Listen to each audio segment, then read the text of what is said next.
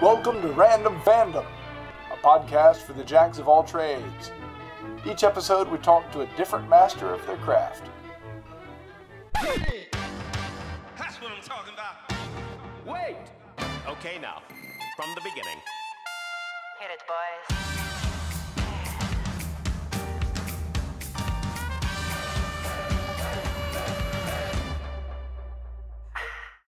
Welcome to Random Fandom. We're going to have an amazing guest tonight. We're going to be speaking to Ted Haines, a self-proclaimed foam fabricator and amazing makeup artist, costume designer, and creature designer. So let's just get right to it. Welcome, Ted. Hey guys, how you doing? Hey, Ted. Great. This is fantastic. It's an honor having you on the show. Thank you Thanks, very guys. much. Fun to be on the show, and we're from all different parts of the countries and world. So Yeah, I love I'm in the world Tokyo. has You gotten- guys in California. The world's gotten a little smaller because we can do Yeah. this. It has. It has.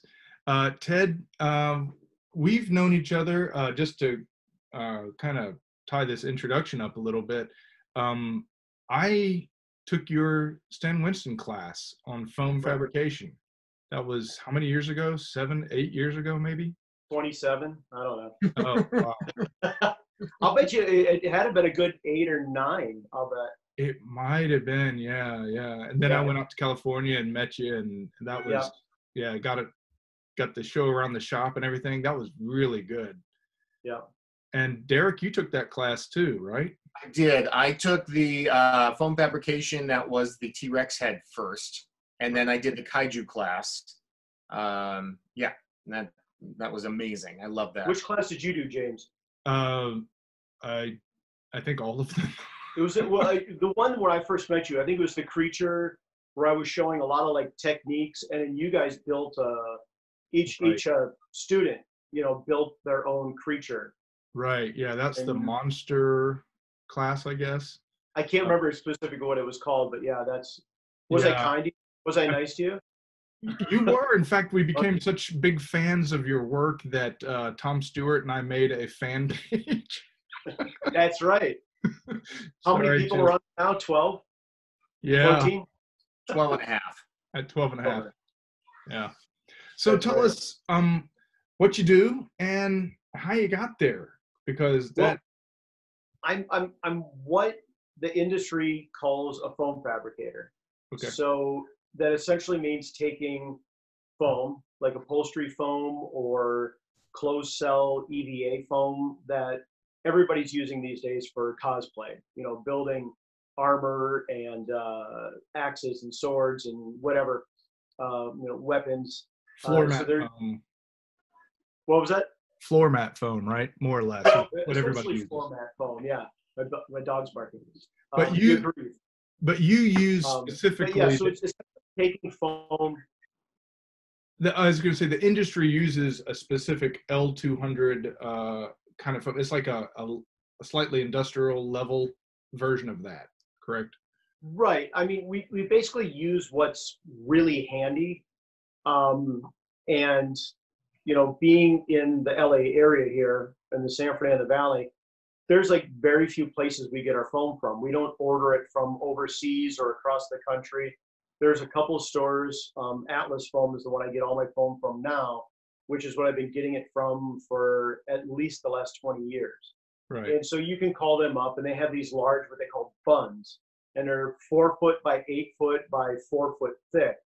And you can call them up and say, I need 1/8 inch sheets or 1 inch sheets or a foot, and I'll carve a giant chunk of foam and, things like that. But then so that's upholstery foam, which is an open cell foam. You'll find that in like cushions for sofas, Right. pillows. So they have all these different densities of foam as well, not just one kind.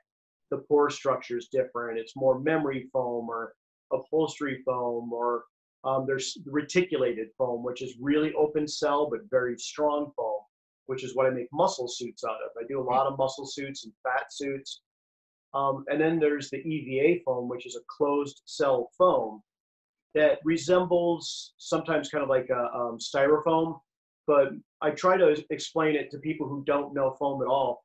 if you look at your sneakers, like Nikes or anything like that, the foam that's in the sole of that shoe, which is kind of spongy, it's a lot like that foam. Or the foam you can buy at hardware stores. Over here, it's like Lowe's or Home Depot or any of those type of hardware stores, and they have the interlocking 3-foot square mats for people to either stand on while they work or kids play on them in playrooms. And so some people use that, especially for cosplay. But the L200 foam that I get from Atlas, it's L200, L300, L600. The higher the number, the more dense the foam is. And then, it just depends on whatever project I'm doing or what thickness I'm working on. That'll determine the density of the foam. So, yeah, I'm kind of a foam smith. I cut foam using air sanders and Dremel tools and grinders and razor blades and band saws, and then basically glue it all together. So the way a seamstress would put together, or a tailor would put together a suit or a costume or just a shirt in general, the same thing is done with foam, where you'll have a pattern that gets laid out flat. You cut all of your different contours and shapes and glue those together, and you can create any shape you want: an egg shape, a peanut shape, a ball, any kind of shape, once you kind of figure out the foam. Right. So it's essentially like making clothing only out of foam, and it'll stand on its own. And it's something. Go ahead. Sorry, go ahead, Derek. I was going to say, following your builds on Facebook, that's what you did for Frankenstein behind you. Yeah. Yeah. So this guy right here, this is all foam fabricated. So it started out as L200. So I created a pattern, and in the whole under structure is L200 foam glued together with barge cement. It's like a really heavy duty rubber cement glue. And then to get all the details, the nose and the chin and all these nice little folds here and the eye bags, that's all created with upholstery foam. So you've got the very dense EVA L200 foam, and then on the outside is a skin. So it can be 1/4 inch foam or 1/2 inch or 1 inch, whatever I would need to create a shape like that. And actually the witch over here too, this is all sculpted out of a solid block of foam. So I would get a large piece of foam. Let me show you something real quick. I've got a couple of these heads down on the ground here. And so this is kind of the way it starts out. So these little zombie guys that I was working on. And these are just kind of prototypes. So the foam's yellowed over time. And that's just from age. Now, are those patterned or carved? What's that? Are those patterned or carved? These are carved. These are sculpted. So I'll use at first maybe a bandsaw to cut out the contour, lay that on my bandsaw and cut that out. But then I'll start going in with a razor knife, like the retractable razor knives, and I'll chop at it some more. And then I'll go in with razor blades. They're called Persona razor blades. It's a long blade, about 2.5 inches long, really, really sharp. And then I'll start contouring everything and going in with little scissors and snipping out all the little fold lines. And like the ears are done separate, and I'll snip those out and glue them on. So all this is snipped up. But then if I want to go in even finer, I can go in with like scalpels or X-Acto knives or a Dremel tool and refine all of this. And so after I'm done with the shape like this, which is exactly what I did for the witch, I can coat this in spray glue and latex rubber and create all the little fine wrinkles and folds like I have here, and actually the Yoda down here. I'm gonna be really mean to Yoda. Oh, oh.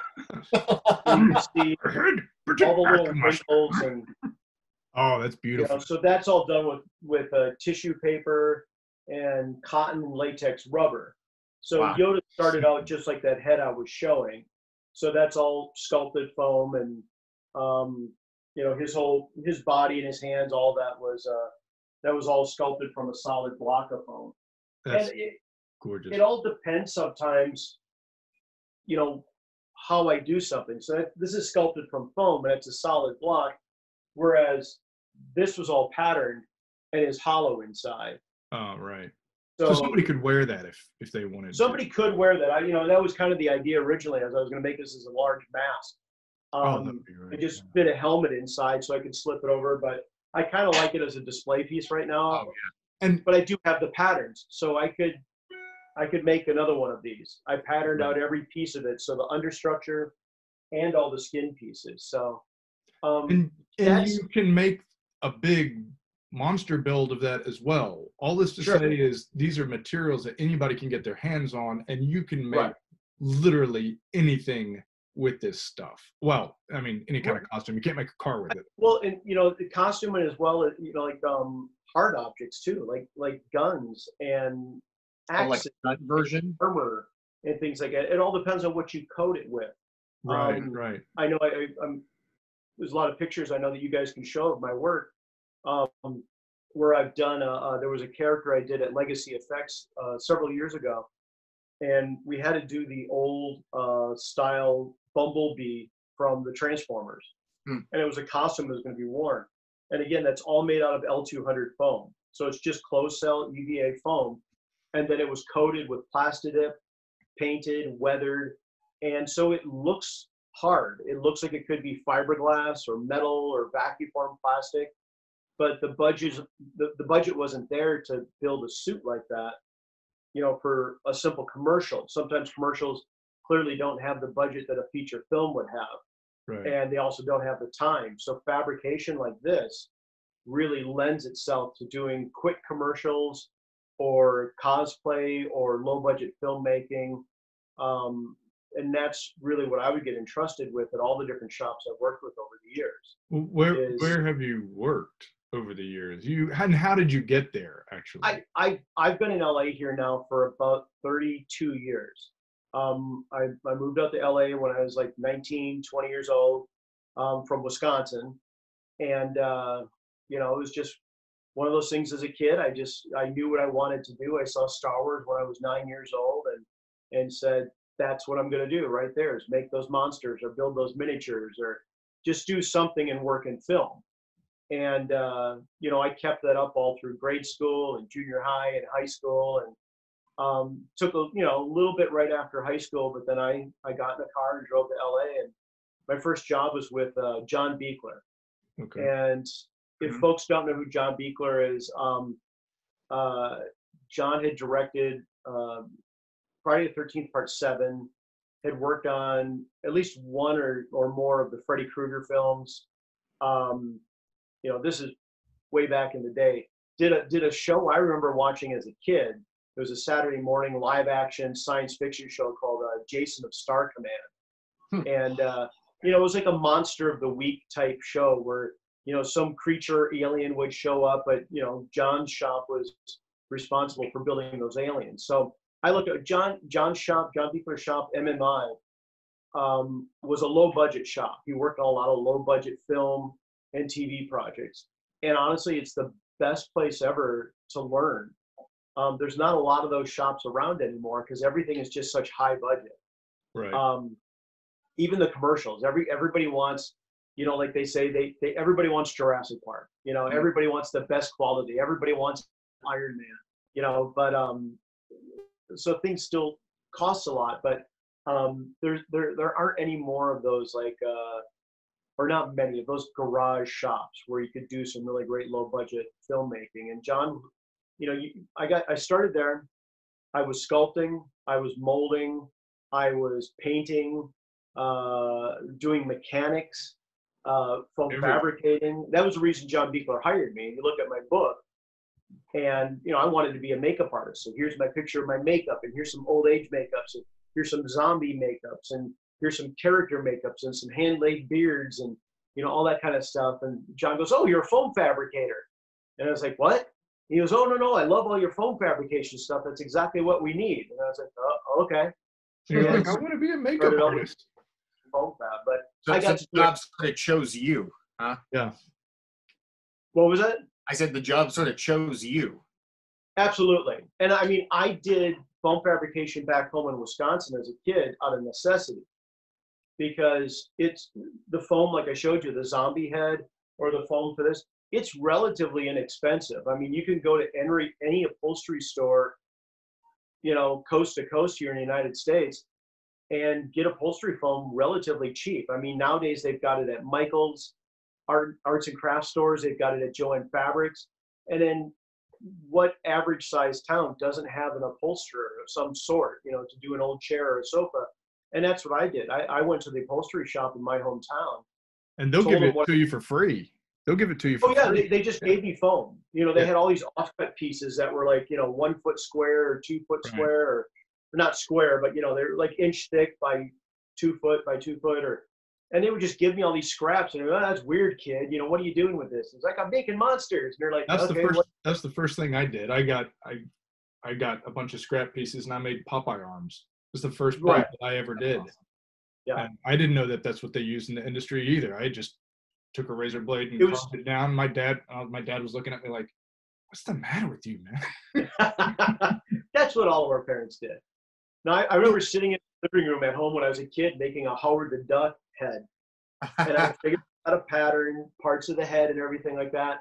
But then the bill, I wasn't quite sure. So I got a decent sized chunk of foam from the upholsterer, and I sat there on the living room floor snipping it out with scissors, spray painting it orange, and marking it up with Sharpies. And did your parents understand what you were trying to do? No. My wife is laughing at me. No.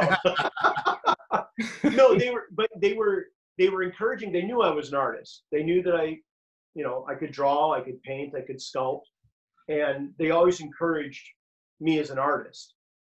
But when my focus just went so pinpointed at film, especially monsters and creatures and doing miniatures and models, they kind of didn't quite get it. They were both school teachers. So they're kind of, I'm not quite sure, and then asking for a Super 8 camera all the time. I really want a Super, what do you want that for? I'm going to make monster movies. I'm going to make zombie movies. I'm going to make, but I got my Super 8 camera. I got my, projector, editing bay, and all that kind of stuff. And they bought it for me. So it's their fault. They encouraged it. No, they certainly encouraged it. They didn't understand it. And I think it took them quite a while, even after I moved out here and started working professionally, for them to really understand what I was doing. Right. So, tell us that story real quick, because we talked the other day, and I remember considering some of the films and things that you'd worked on. Your parents came out to visit you one time, and they met Arnold, I think, and you had introduced. Well, they came out all the time. Once I moved out here, I think it took about maybe only like 2 years or so before they started coming out regularly. They come out once a year or once every year and a half or so, and spend like a week in the summertime with me. And I was lucky enough to be able to be working on things, and I would take them to the shops, and from one little shop to another. I don't think they were at a John Beekler shop, but they were at Alchemy Effects, where I worked with Mike Deek, and they didn't quite understand. They knew what I was doing out here. They knew I was making monsters. They knew I was working in film, and at this point building some costumes. And I was working for K&B Effects Group at this time. And I happened to be working on Jingle All the Way with Arnold Schwarzenegger. And I okayed it with the production and okayed it with Arnold, and you mind if I bring my folks to set? And back in the day, I mean, people just didn't really care about that stuff. You had to ask for permission to do it. But it wasn't like, this is a closed set. Nobody, it wasn't too difficult to get your folks on set. Well, there wasn't internet at that time, right? No, there's no internet. There was no, so nobody was really, no cell phones pulling out of pockets, taking pictures all the time. So, but I brought my folks on set, and my dad was very impressed. He got to meet Arnold Schwarzenegger. So he got to meet Arnold. Arnold was very nice to them, kind of stopped almost right in the middle of the take. And, I got to go meet Ted's folks, because he saw him standing off behind camera with me. And, I was kind of sheepishly pointing, there's Arnold over there, and that's what they're doing, and that's a blue screen, and that's the camera. And he was like, Ted, that's your folks. And he stepped down off the Apple box or whatever he was on, and came over and got to meet them, and or they got to meet him. And then they met Sinbad, who was in the movie as well, the comedian. There's a certain age group of people that are going to remember who Sinbad was, and a whole other group that have no idea. So, I think it's funny because all three of us are more or less the same age, maybe 2 or 3 years. Are we? Yeah, and Say yes. so yes, we're all 29, You right? guys. You said you'd been in California for 29, 30 years. I thought, oh, you moved when you were 2. Yeah. Right. Yeah, So, exactly. I'm 73 years old. You're full of it. So, no, because all of us are going to have these kind of like, don't you remember this? And we'll probably remember it. A lot of our listeners may be younger, or who knows, they may be our age and it's like all nostalgic from, yeah, Sinbad, that was great. And somebody out there who's much older is going, yeah, that's a great movie. Well, I mean, I got to hang out several days with that I was really excited with on the set of Jingle All the Way. I was with Arnold all the time. I was Arnold's dresser. So every time Arnold had to get into the Turbo Man costume that we had built at K&B, that was my responsibility. Plus, I dressed the stunt guys as well.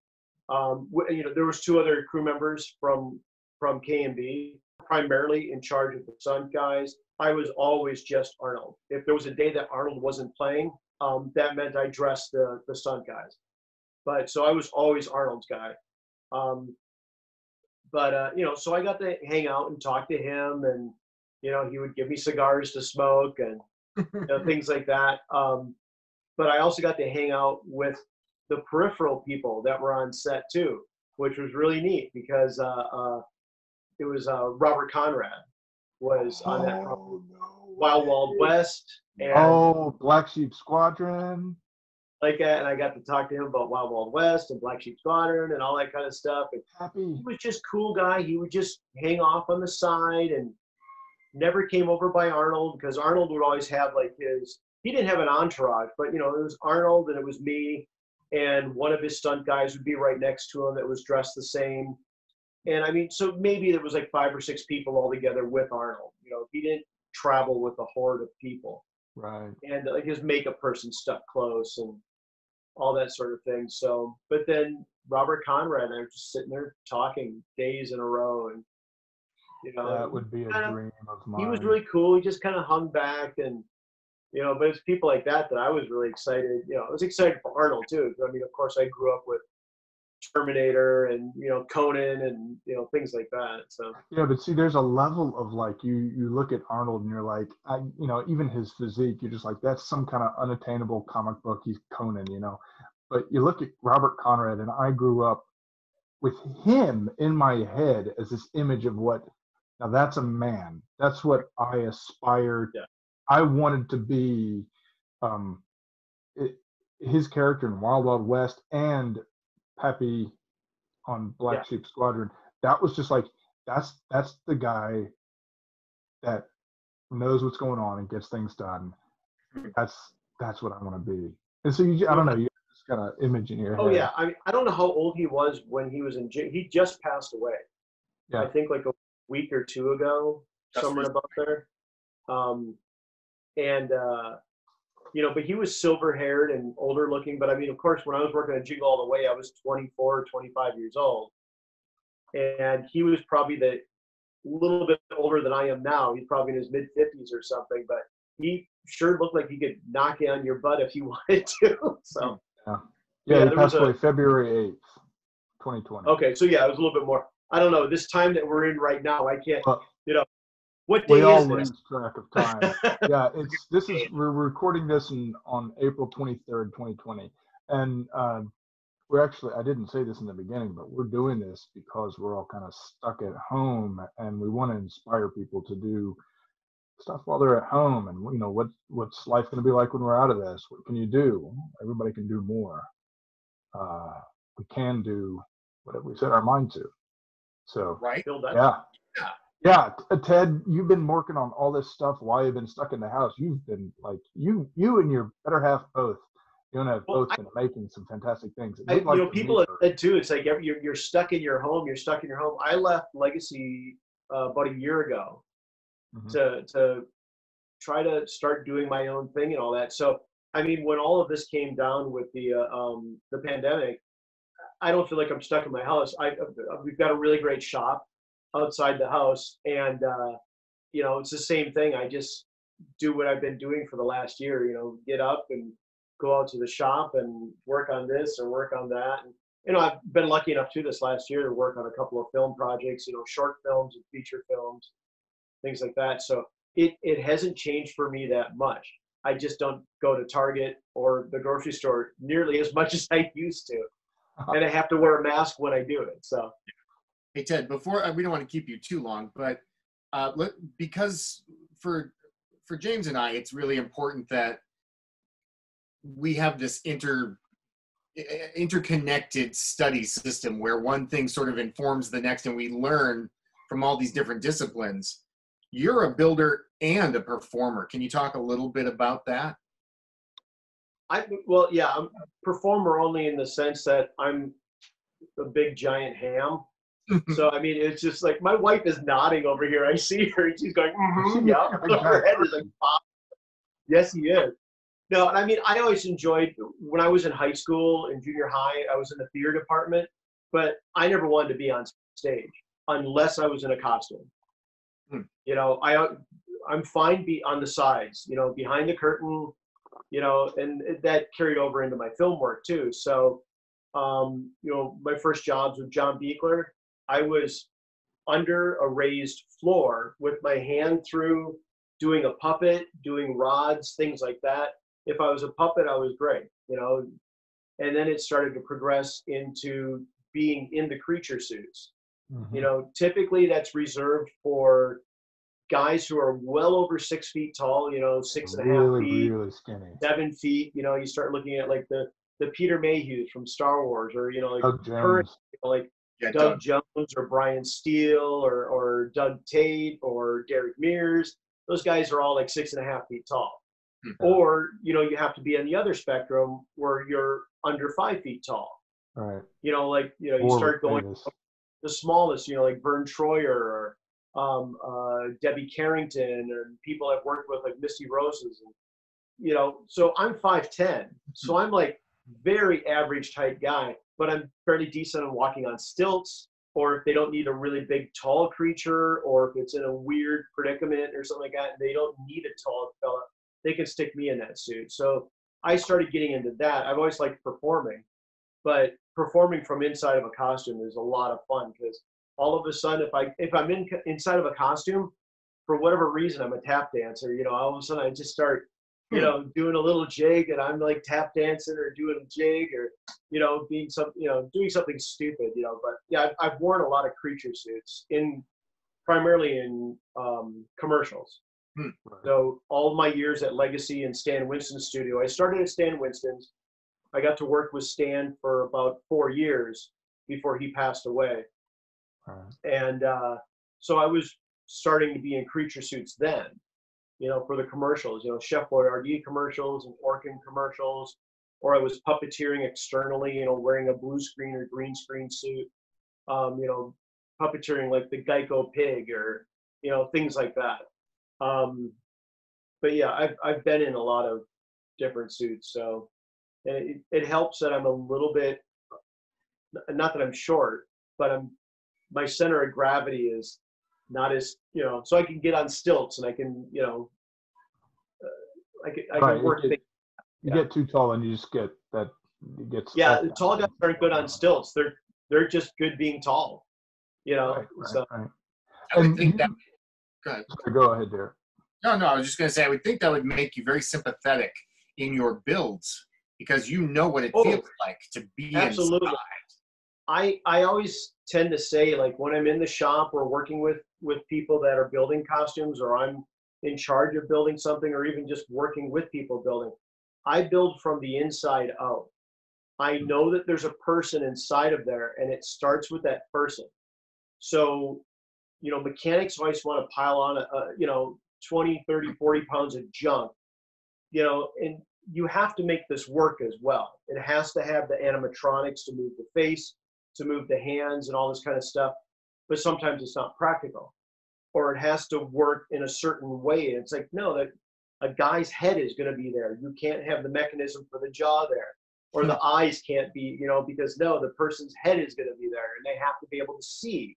They have to be able to breathe. So I build from the inside out. It has to be comfortable. And it doesn't matter if I'm in the suit or somebody else is in the suit. It's got to be comfortable because, number one, if the person isn't comfortable inside of the costume, you're not going to get a performance. Right. They're always going to be tired. They're always going to be, it's like, oh, this really is sore over here. So they're not going to be able to act as long in the costume. They're going to need more breaks. They're going to need to get the head off. And sometimes taking these heads off, it's unplugging batteries, unplugging receivers, undoing all the snaps. Sometimes there's 80 snaps that go around a giant head, or getting them out of the back, and zippers and fast buckles and all that sort of thing. So it has to work first with the performer. He or she have to be able to perform the costume, the character, and make it look believable. Wow.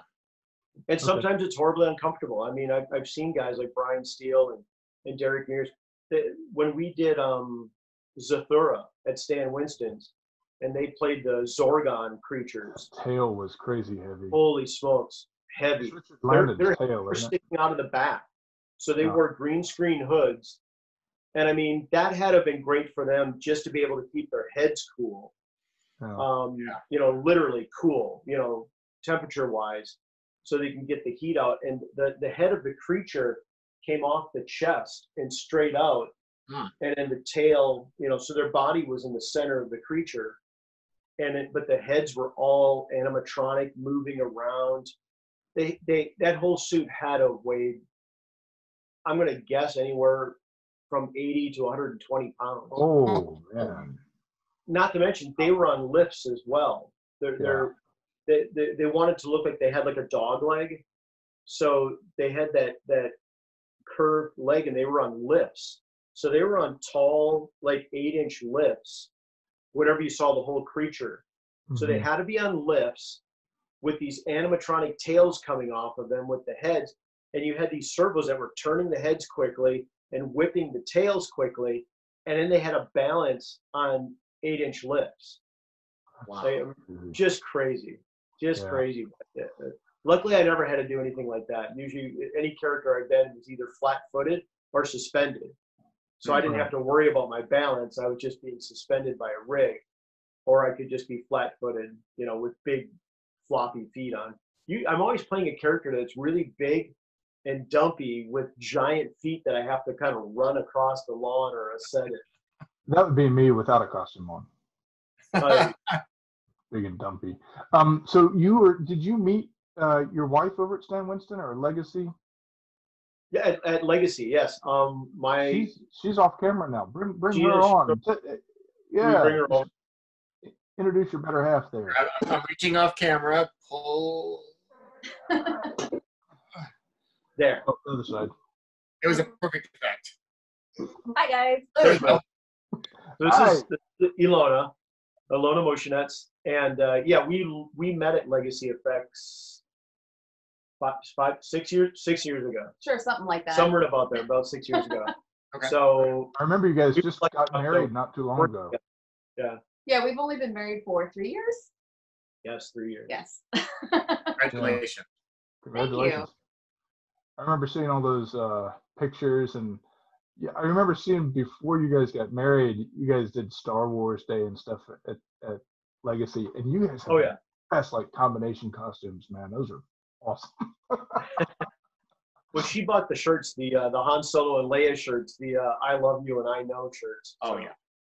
I the funny thing was I would tell my wife I love you, and she'd say I know, and I thought that she was like, that's the girl for me. Yeah, she's quoting Star Wars. She'd never seen it. She's I was like, well, perfect.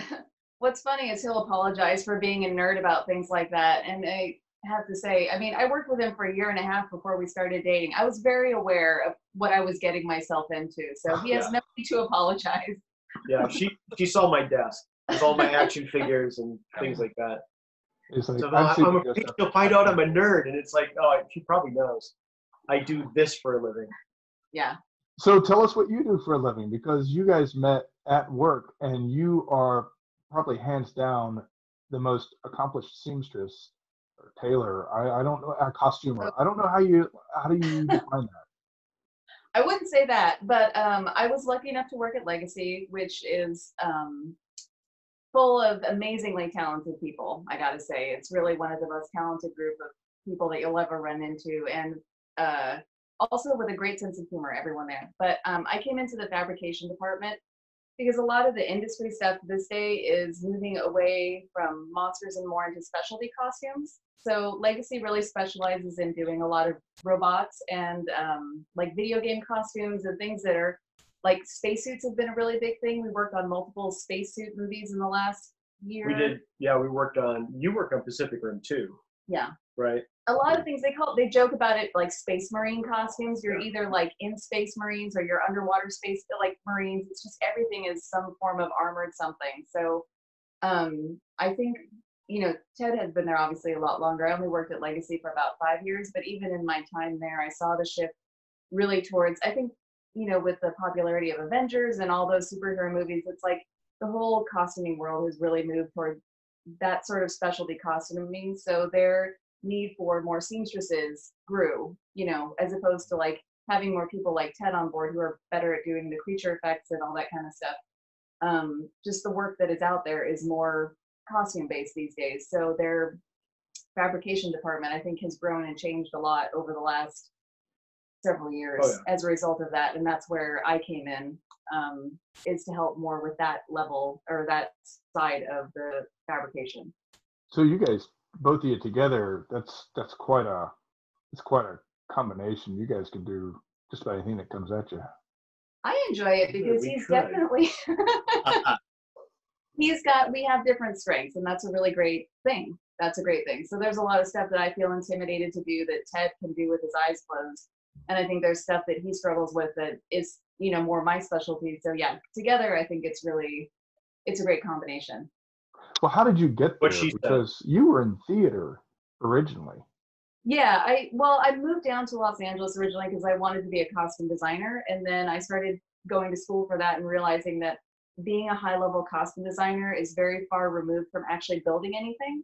You spend a lot of time doing paperwork or shopping for things or just organizing and getting answers for people about, choosing fabrics and things like that. So, and I realized that I really just would be sad if I wasn't actually building things.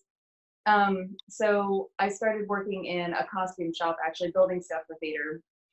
And I also really love period stuff. So for me, originally that was great. I worked for the Amundsen Theater. And, I got to work on a lot of really beautiful period shows for a number of years, but then theater kind of tanked. So the last show that I had done there required a giant cactus walk around for some odd reason.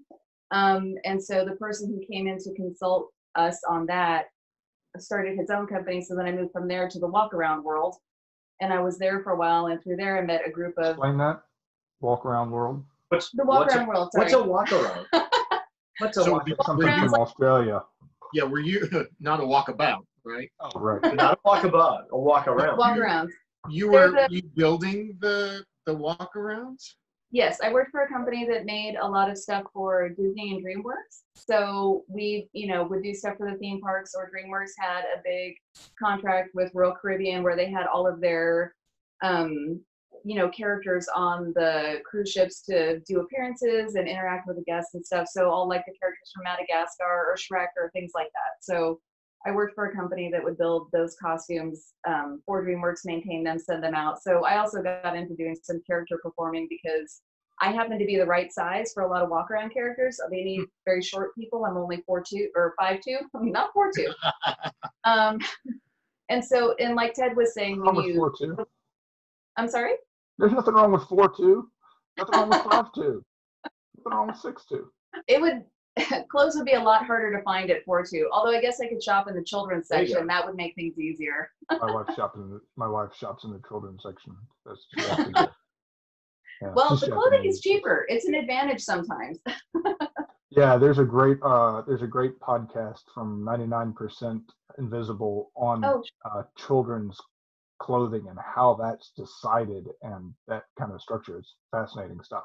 That's a different subject altogether. But you went from theater to walk around. Yes. And walked all the way around to effects.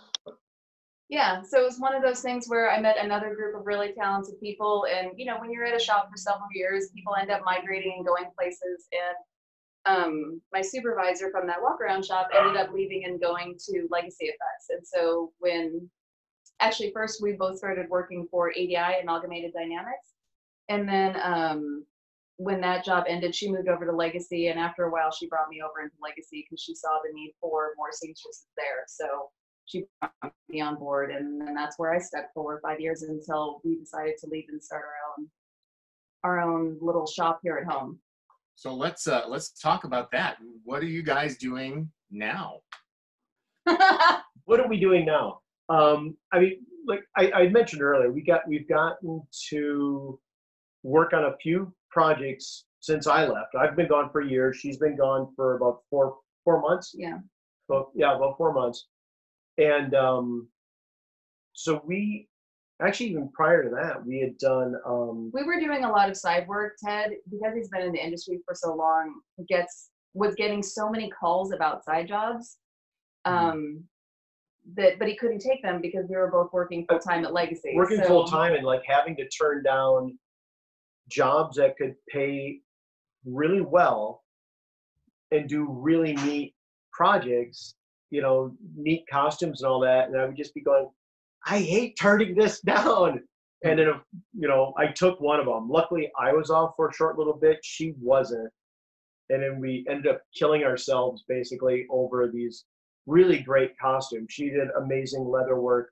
They were for the video game God of War. Mm-hmm.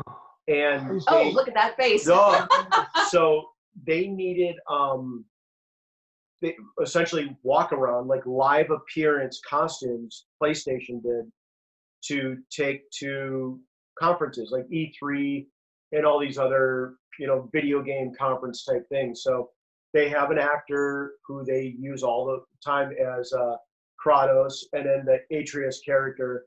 So they have these two guys, and they needed the costumes built for them. So that was one of our first big side jobs that, you know, we got to build 2 sets of those. 2 sets or 3? 2 sets. 2 sets, and then a modified version of the Kratos one that people could wear.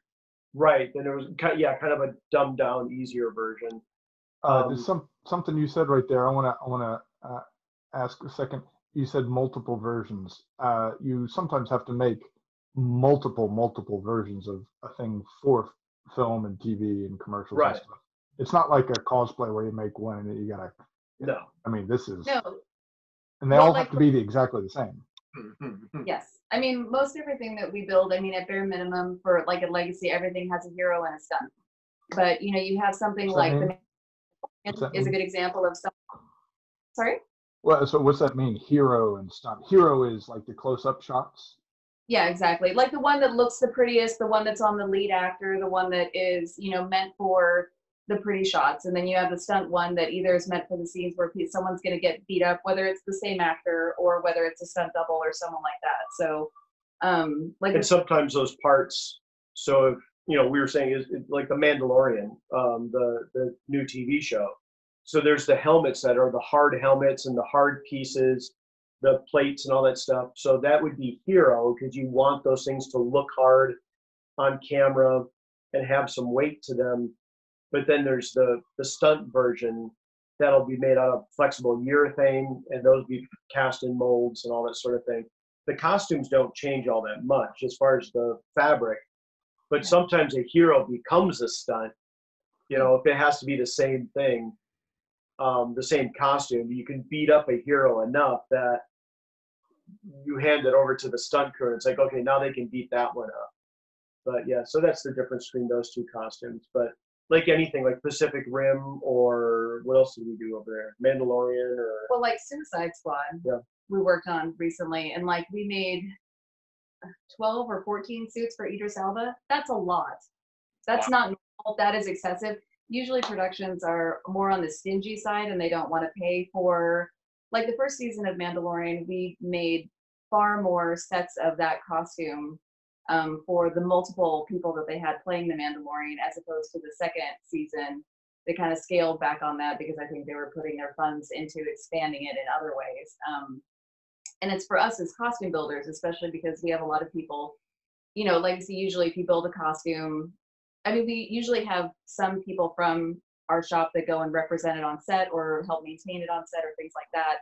And like, we all know what's going to happen if they don't pay for enough, if they don't have enough sets of that, then it becomes, you know, maintaining that costume and trying to keep the integrity of it over a shoot can become incredibly difficult. So we're always kind of bummed out, not because we just want the work, but also because we know what is going to happen to that costume over the life of the shoot. And so I was like, oh, I really wish they would pay for more because it's going to be so hard to maintain it when it, you know, they have one that falls apart and you're screwed. That's what a lot of people, just in general, like your average film goer or television watcher, doesn't understand usually how many costumes actually get made, you know, for a particular film. You know, if it's Spider-Man, if it's Superman or Iron Man or this or that. You know, I worked on Jingle All the Way or on Spawn. I worked on Spawn. I've got a picture of you with all the costumes from Tick. I'm going to put up here. There are like I mean, that's a great example. That's a great example too. Yeah, I give you that photo, and I think we built 6 or 8, and it's the exact same costume. So they're painted the same. They're put together the same. You tell know, them how you clean it. What's that? Tell everybody how you clean that. Cleaning it? Oh, wait. Well, there's 2 different ways we can clean it. So the one way, you know, when we're here in town and we don't have to ship things to a foreign country or even just take it halfway across the country, we have this material called NBAC. It's an aerosol can, and it's an antibacterial spray. So that's just a very boring way of cleaning a suit. But then if you have to go across the ocean, you know, you're going to Europe, you're going to Asia, anywhere like that, and you can't take these aerosol cans on airplanes or anything like that.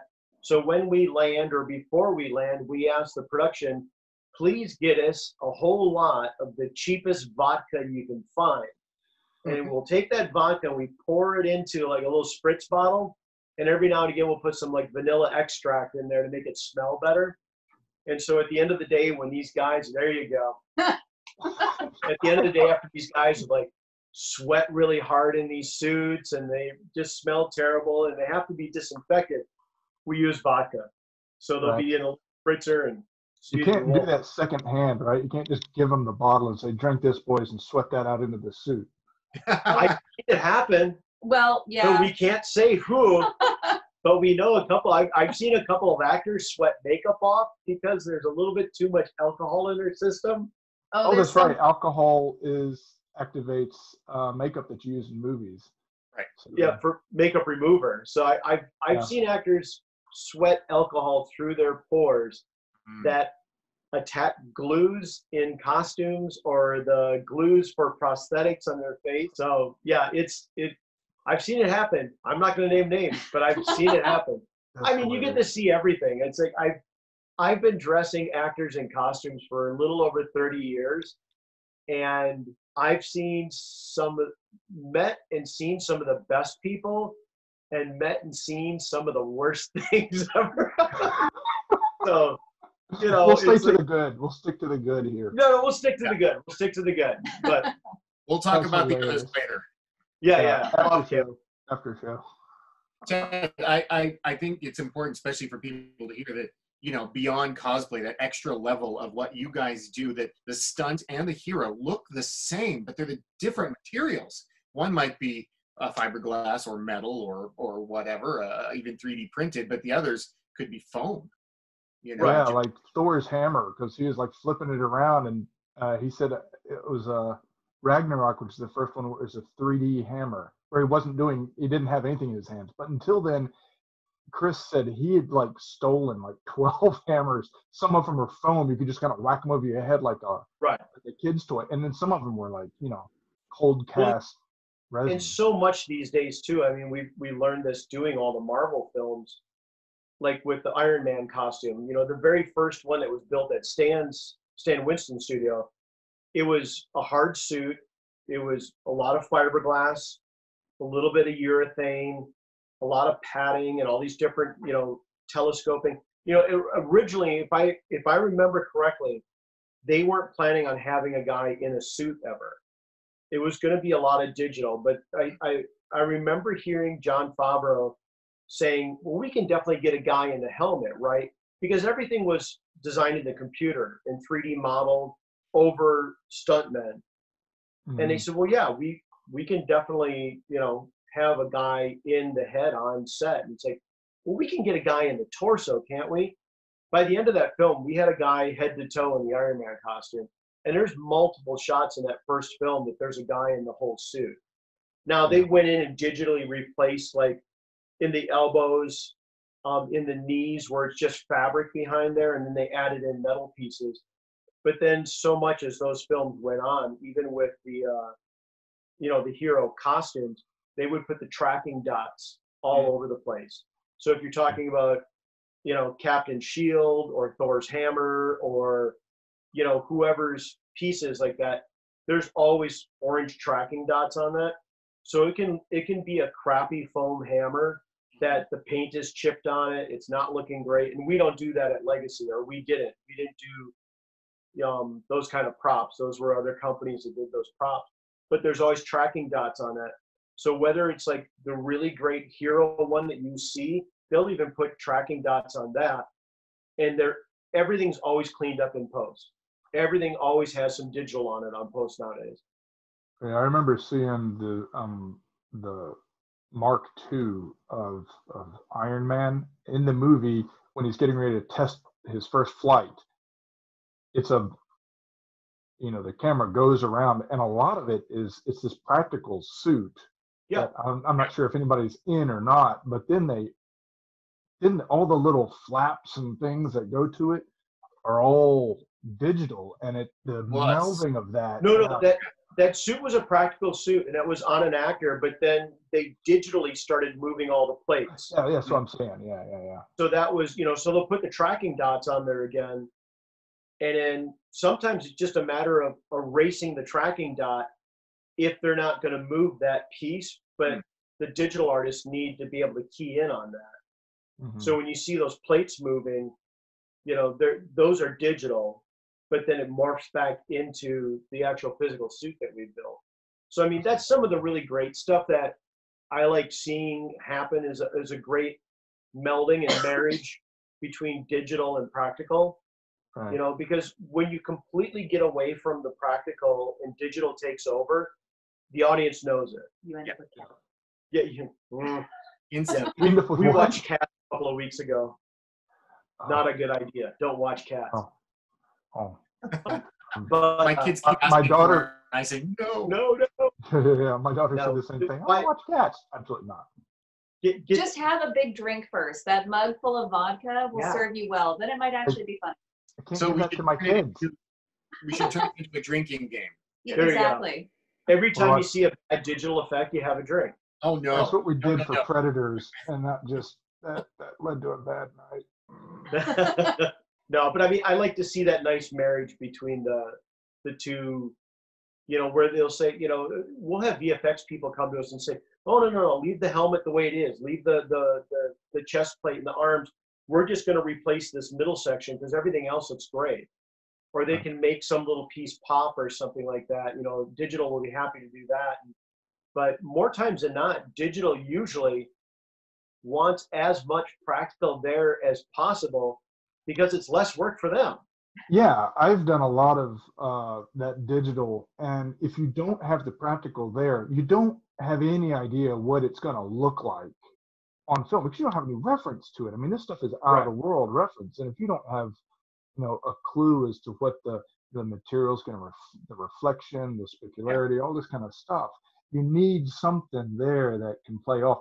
And on top of that, there's a level of reality that won't transfer to digital. Like when Iron Man's moving and stuff, you have to like bend physics to a certain amount for his arm to be able to come like this because for goodness sakes, you can't comb your own. I mean, you're wearing a helmet, but you can't comb your own hair because you can't bend your arm. Right. Those metal plates cross each other, and you can only do that digitally, and you kind of have to fudge it to show that. They cheated a lot. Yeah. But, that's fine. Cheated a bit, but use our suit too at the same time. that's one of the things at Legacy that I did a lot of, and I was on every incarnation of these commercials, was the Kia hamsters. Oh yeah, those are great. So I don't know if you guys know, so anyhow, the Kia, there was a huge campaign for a long time for the hamsters.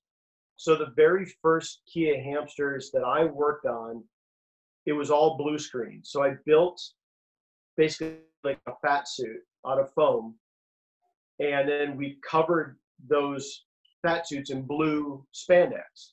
So they wore blue heads, and they had these little blue cages that stuck out with all the motion tracking dots on it. And so every time they moved, they would track the motion, but then they had to put their digital on top of the blue, and sometimes they had to erase the blue.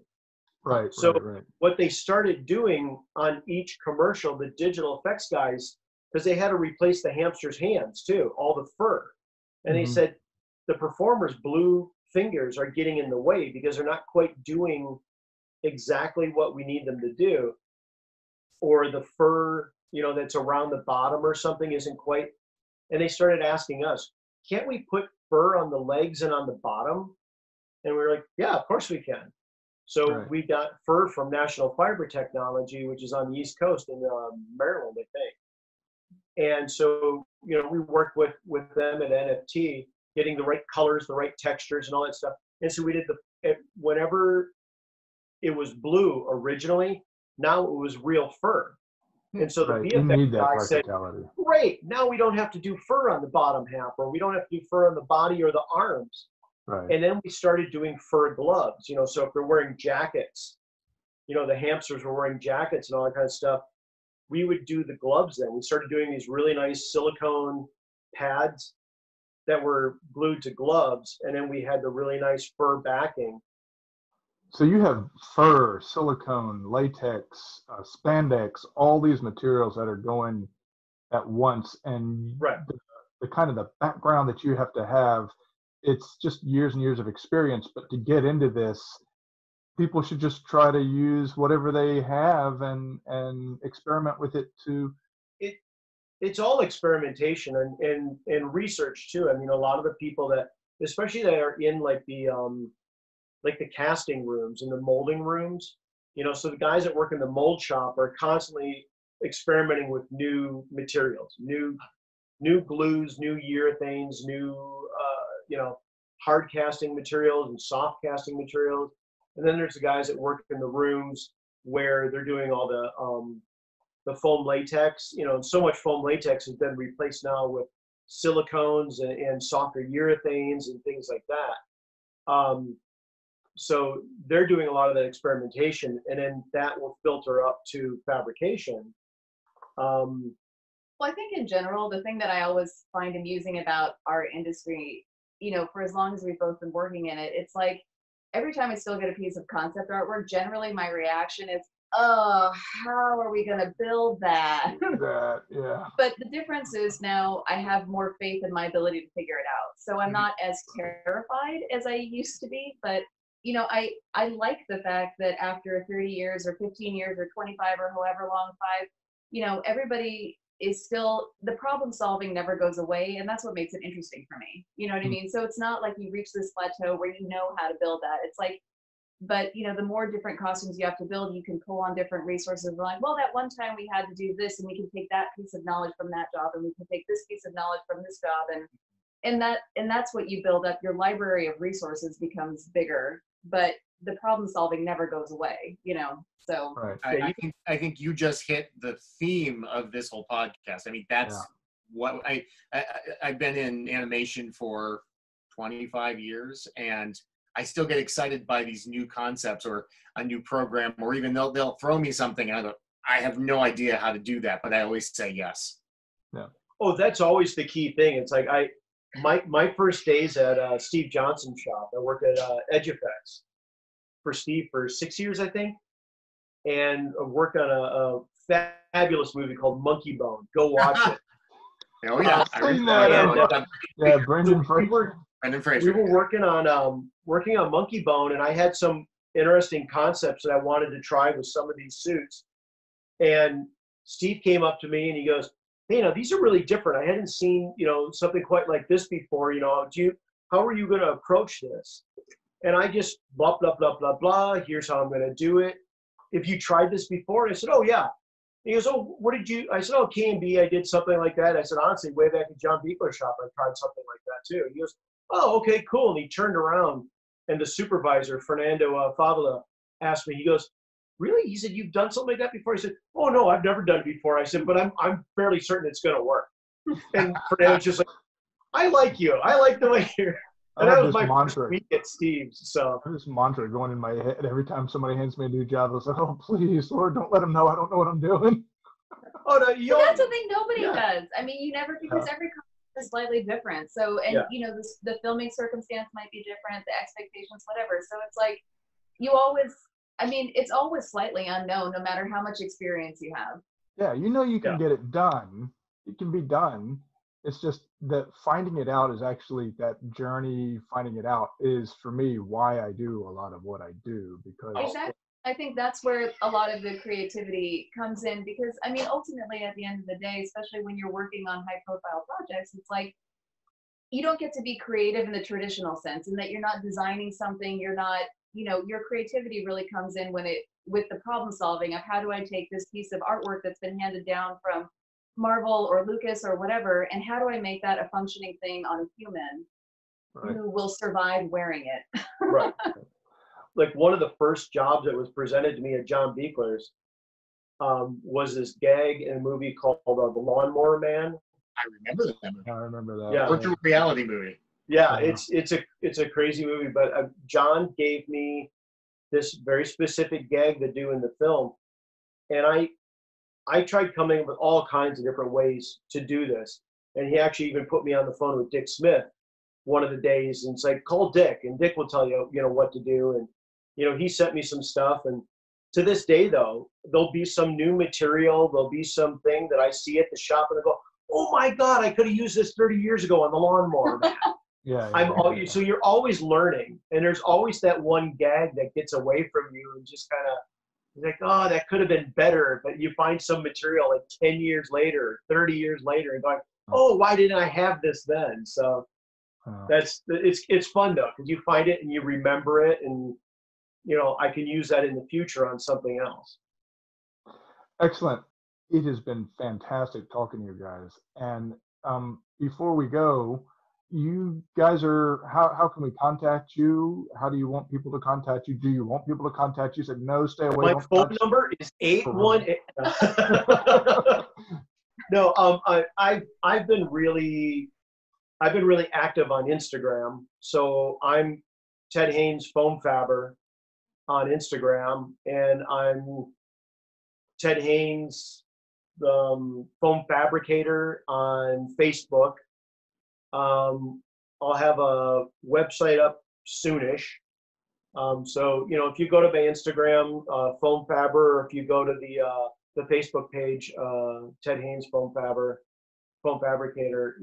all the info will be there soon enough. The website will go and you guys are in the LA area? Are you moving? Are you staying around? No, we're in the LA area. In the hub. We're in Burbank, so we're right there next to Universal Studios and Warner Brothers and NBC and Disney, and so we're right in the middle of all that. Right. Excellent. Thank you so much. It's been an absolute pleasure, and we can't thank you enough for coming on. And we look forward to seeing more from you guys as time goes on.